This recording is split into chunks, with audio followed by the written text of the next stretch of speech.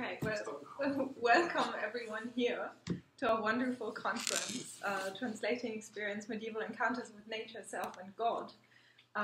We're happy to have you all, and hopefully by the end of tomorrow we will all know what medieval experience looks like in all these three different realms. And we're not just welcoming everyone here.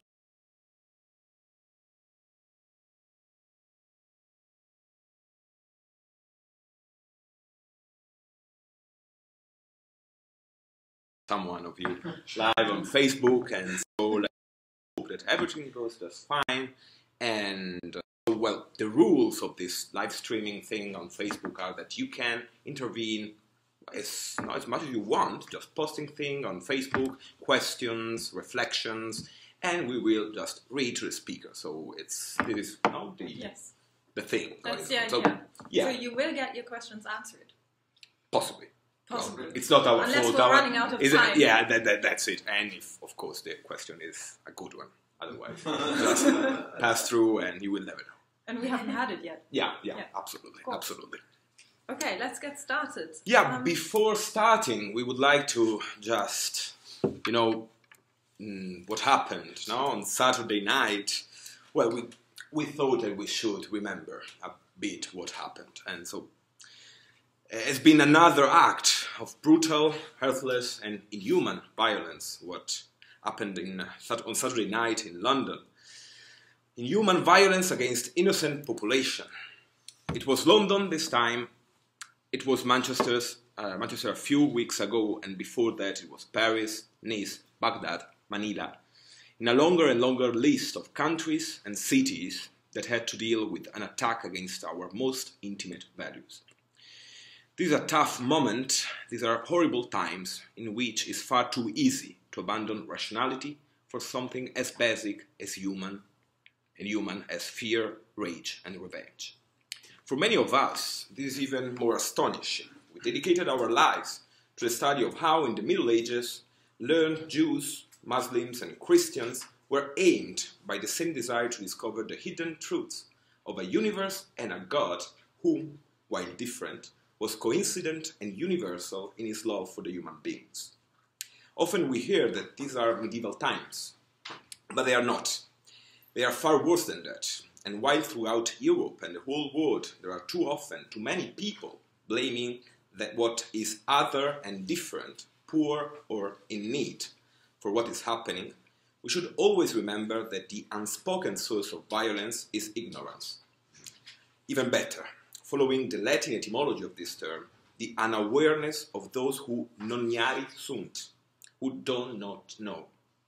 Indeed, they don't know. They don't know what is humanity. They don't know what is love, nor respect, tolerance, nor freedom. They don't know history, nor religion. They don't know themselves, nor their God. And walking in the dark, they hurt themselves more than they hurt us. And maybe we should even feel pity for them, if the most human part of us didn't make us feel the outrage and the anger of all this. Before starting the conference, thus, we would like to pay our tribute to the victims of this full, mad, and unjustifiable violence. And let's do that with a minute of silence, please.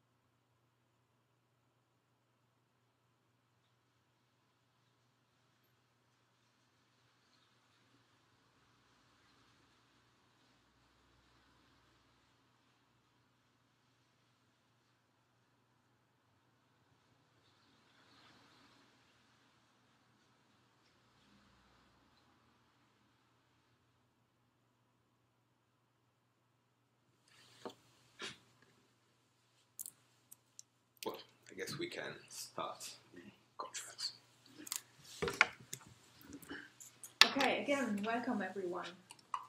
When we think of the concept of experience, we would most likely not be thinking of the Middle Ages immediately.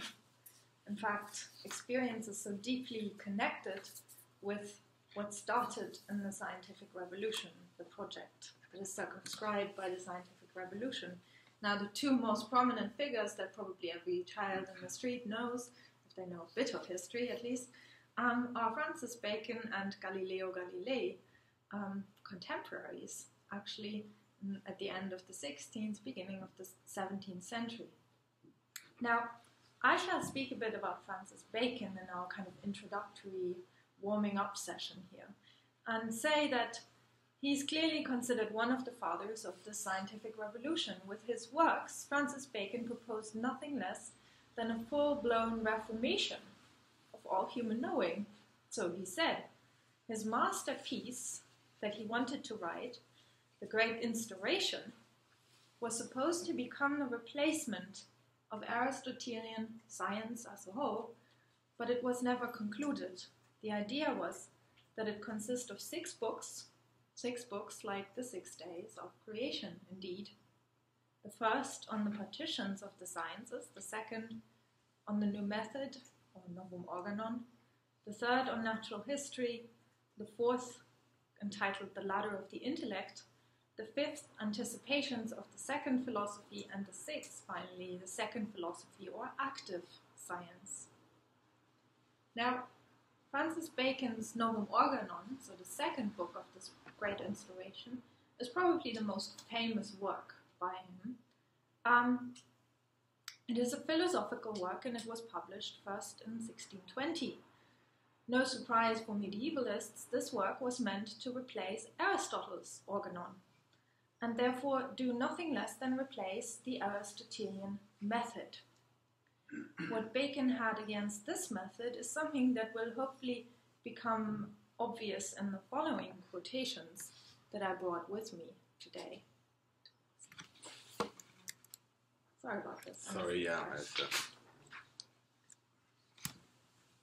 So, in aphorism 62, he says, "And so the root of errors and false philosophies of three kinds, sophistic, empirical, and superstitious." So it's a division of false philosophy. And then he says that Aristotle is a sophist. The most obvious example of the first type is Aristotle, who spoils natural philosophy with his dialectic. He constructed the world of categories. He attributed to the human soul the noblest substance, a genus based on words of second intention. He transformed the interaction of dense and rare, by which bodies occupy greater and smaller dimensions of spaces, into the unilluminating distinction between act and potentiality. He insisted that each individual body has a unique and specific motion, and if they participate in some other motion, that motion is due to a different reason. And he imposed innumerable other things on nature at his own whim. He was always more concerned with how one might explain oneself in replying, and to giving some positive response in words, than of the internal truth of things. And so here we might obviously ask, well, dear Bacon, what is this internal truth of things? And how do you think Aristotle did not get at it? And how do you actually get at it? In a second quotation, this becomes even more apparent that he criticizes Aristotle more deeply, this time on demonstrations. He says, "Bad demonstrations are the defenses and fortresses of the idols." So what he does in the beginning of the Novum Organon is he talks about four idols, two of them being natural idols, two of them being acquired, so to speak, through nurture. The latter two can be gotten rid of more easily. The former two are much more difficult to deal with. So these are the four idols he speaks of here. And then he says, "And the demonstrations which we employ in the universal process, which lead from the senses and things to axioms and conclusions, fail us and are incompetent. The process has four aspects and four faults. First, the impressions of the senses themselves are faulty, for the senses fail and deceive. There need to be substitutions for the failures and corrections for the errors. Secondly, notions are poorly abstracted from sense impressions and are indeterminate and confused, where they should be determinate and sharply defined. Thirdly, induction is poor if it reaches the principles of the sciences by simple enumeration, without making use of exclusions and dissolutions or proper analyses of nature. Finally, the method of discovery and proof, which first sets up the most general principles and then compares and tests the intermediate axioms by the general principles, is the mother of errors and the annihilation of all sciences. So here we can see that the two traditions from the Aristotelian corpus, if one will, the De Anima tradition as well as the posterior analytics tradition, come together and are subject to full-blown criticism. That all these, what's been said about this theoretically doesn't work for a variety of reasons on all different levels. And the last quotation that I brought with me, just to contemplate a little further concerning the criticisms of the early modern thinkers, we read, "But meanwhile, as we've said already, there's no hope except in the renewal of the sciences." So this is what Bacon wants to do. Namely, that they may be raised up in a sure order from experience and founded anew, which no one, we think, would affirm has yet been done or contemplated. The foundations of experience, since we absolutely must get down to this, have been non-existent or very weak, nor has a collection or story of particulars yet been sought or made, able or in any way adequate, either in number, kind, or certainty, to inform the intellect. To the contrary, learned men, admittedly idle fellows and easy-going, have accepted in the formation and confirmation of their philosophy some reports, or rather rumours and whispers of experience, and have given them weight of legitimate testimony. Natural history contains nothing that has been reached in the proper ways, nothing verified, nothing counted, nothing weighed, nothing measured, but what is indefinite and vague in observation is deceiving and unreliable as information, and if this seems to anyone a strange thing to say in an unjustified complaint, since Aristotle, so great a man himself and supported by the resources of so great a king, achieved such an accurate history of animals, and others with great diligence but less noise have made many additions, and others again have composed copious histories and narratives of plants and metals and fossils, he seems not to be paying proper attention and seeing what is at stake here. So the charge is he didn't look at nature, or the light of nature, if you will. He might have turned his attention more to the light of the intellect. We will see. Well, if we pass to Galileo, well, we find a very similar situation regarding Aristotle. As you know, the dialogue concerning the two chief world systems is Galileo's most famous work. The discussion between Simplicio and Salviati, with Sagredo as an impartial and even ingenuous witness, is one of the main loci where the account of the new scientific method is grounded upon its structural opposition to the scholastic approach, awkwardly represented by Simplicio. The tension between Aristotle's auctoritas and Galileo's sensate esperienze displays the author criticism and reductive perspective on the medieval notion of experience. So let's see, I have three quotes from the dialogue. And the first one is Simplicio saying, "Aristotle would not give assurance from his reasoning of more than was proper, despite his great genius. He held in his philosophizing that sensible experiments were to be preferred above any argument built by human ingenuity. And he said that those who would contradict the evidence of any sense deserve to be punished by the laws of that sense. Now, who is there so blind as not to see that earthy and watery parts, as heavy things, move naturally downwards, that is to say, toward the center of the universe, assigned by nature itself as the end and terminus of straight motion, the asum? Who does not likewise see fire and air move directly upwards toward the arc of the moon's orbit as the natural end of motion sursum? This being so obviously seen, and it being certain that Adam est ratio totius et partium, why should he not call it a true and evident proposition that the natural motion of earth is straight motion ad medium, and that of fire straight a medio? But one might ask, is experience in the Middle Ages as ingenuous as Simplicio states, positing the center of the universe as the center of the earth, for heavy things naturally go downwards? Again Simplicio. To tell the truth, I have not made such long and careful observations that I can qualify as an authority on the facts of this matter. But certainly I wish to do so, and then to see whether I can once more succeed in reconciling what experience presents to us with what Aristotle teaches, for obviously two truths cannot contradict one another. And again one might ask, was the medieval approach to Aristotle an experience characterized by such a reverence toward Aristotle as to treat his statements with the same epistemological value experience has? And then the third and last quotation. This is Sagredo and Simplicio talking. Sagredo says, doubtless it never will be in the minds of such opponents, but what you say does not in the least diminish the absurdity of this peripatetic's reply, who, as a counter to sensible experience, adduced no experiment or argument of Aristotle's, but just the authority of his bare ipse dixit.